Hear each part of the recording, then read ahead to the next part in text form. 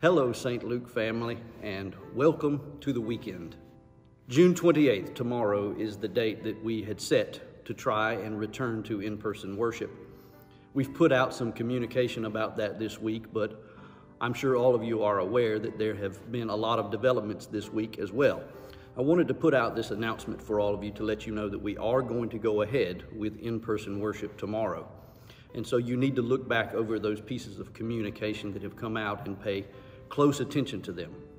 The Christian church exists to bear witness to Jesus Christ. And so the worship of the church has always been a part of that witness.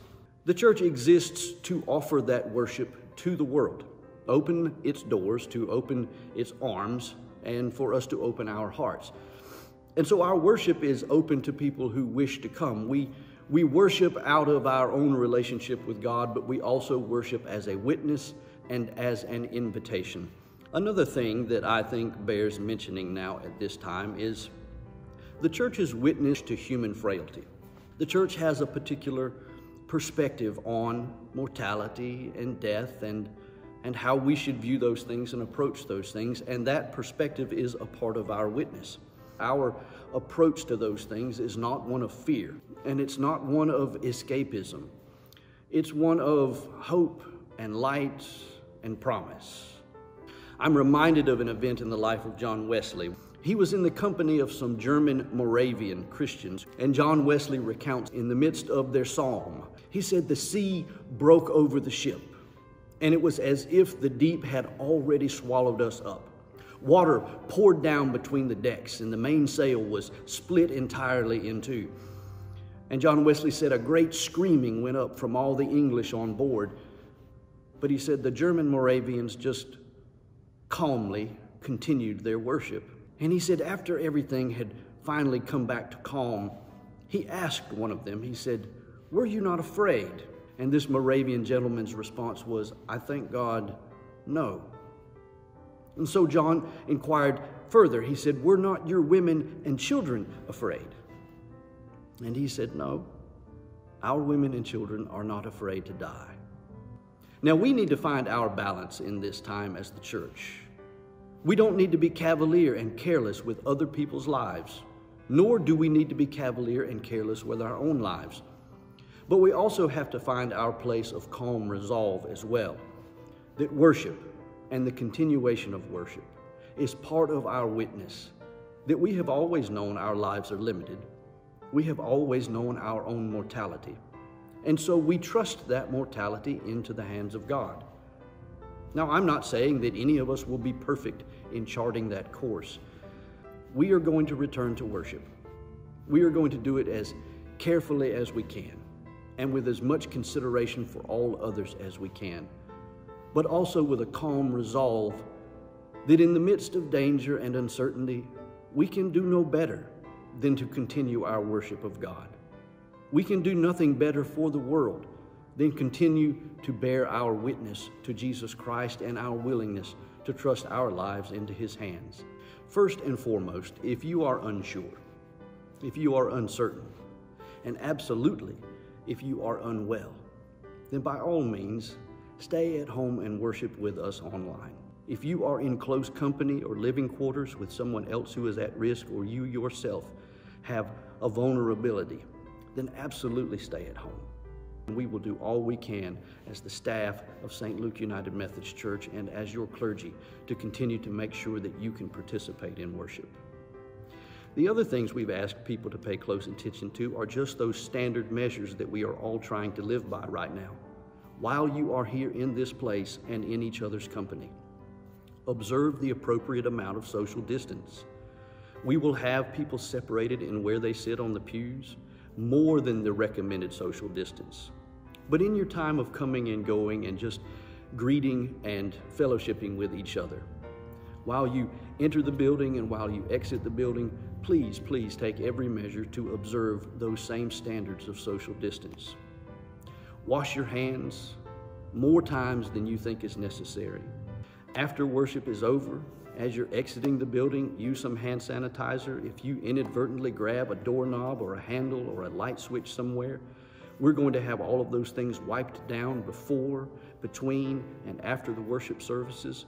We will do our best to cover everything that can be covered.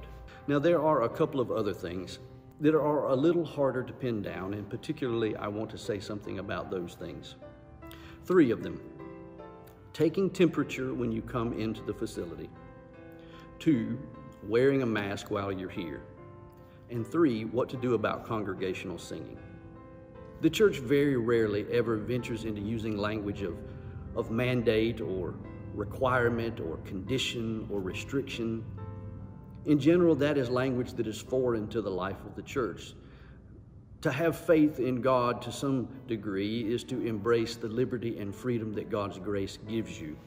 And so it's very hard for the church to find a good way to talk about restrictions and mandates and still preserve that liberty and freedom that we deeply believe is a part of our relationship with God.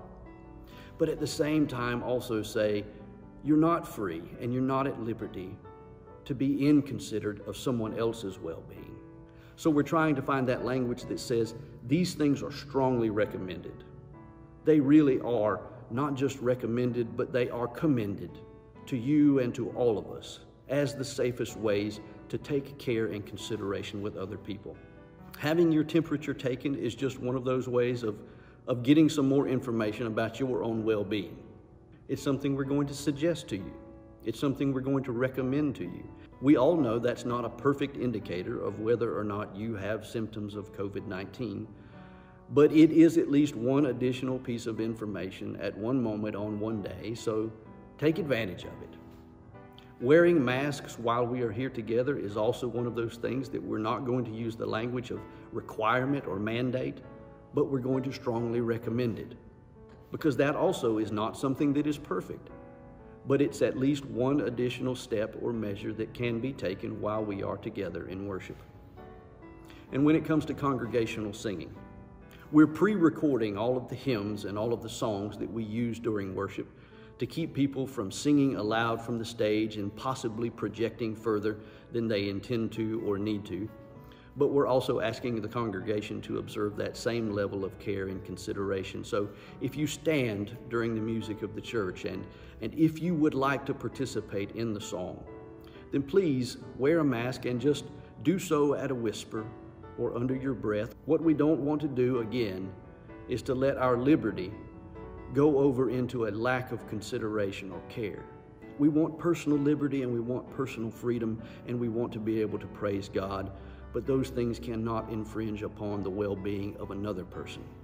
So these 3 things: congregational singing, wearing masks, and having your temperature taken.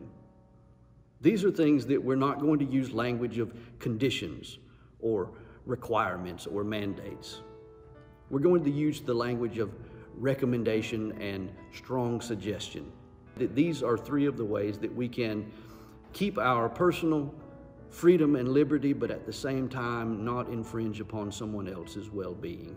And we will take our steps forward in this time as carefully as we can, but also with a calm resolve to continue the witness and the worship of the church in each other's presence. So thank you for taking a few moments to listen to this explanation.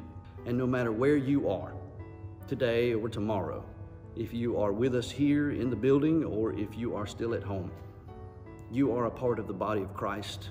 You are a part of the family of St. Luke, and we are all one, and we will be worshiping together no matter where we are. So we look forward to tomorrow, and we hope that these thoughts will be a part of your preparations and a part of your planning if you are going to be here at St. Luke for worship tomorrow. God bless you all in the name of Jesus Christ.